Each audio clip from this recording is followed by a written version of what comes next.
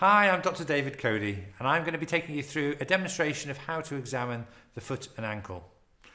With the patient on a couch and their feet overhanging the end of it, look at the feet, comparing for symmetry. To start with, I work my way from the toes towards the ankle. So to start with, I'm going to have a look at the toenails, which I'm looking to see if there's any changes of psoriasis or vasculitis.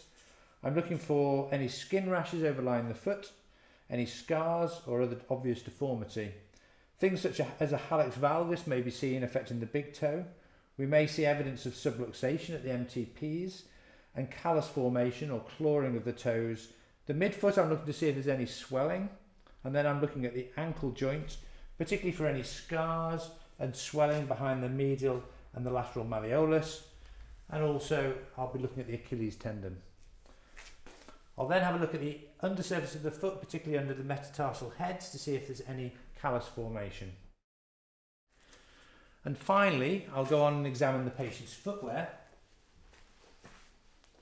So particularly I'm looking at the sole of the foot for any asymmetrical wearing. I'm looking within the shoe to see if there's any evidence of any insoles or any evidence of poor fit. So moving on to feel, the first thing I'm going to do is assess the temperature over the joints. So the forefoot, midfoot, ankle, and up to the mid-calf. Next, I like to feel the peripheral pulses in case some of the foot pain may be ischemic in origin. And I'll feel that with 2 or 3 fingers over dorsalis pedis. Next, I'm going to squeeze gently across the metatarsal heads, watching the patient's face for pain.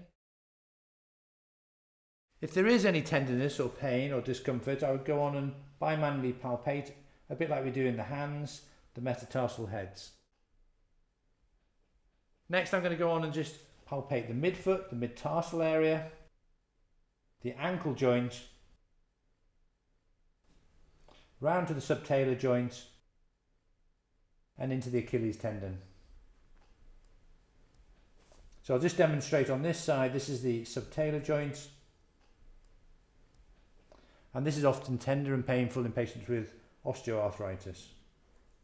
Range of movement in the foot and ankle includes inversion and eversion of the subtalar joint, flexion and extension at the big toe, and flexion and extension at the ankle joint, checking for any restrictions and/or crepitus. These should be done both actively and passively. So with the patient standing and weight bearing, I'm going to have a look at toe alignment. Make sure that the toes are nice and straight. I'm going to look at the midfoot and particularly the foot arch to make sure that that looks normal. Sometimes you get a dropped arch, and this can still happen in a normal patient, but when they come up on tiptoes it should resolve. If that doesn't resolve on standing on tiptoes, that can often mean that there's some problem within the midfoot itself. Can you turn all the way around for me? And then I'm going to have a look at the back of the foot, the hind foot. Particularly I'm looking and comparing sides, particularly the Achilles tendon for thickening.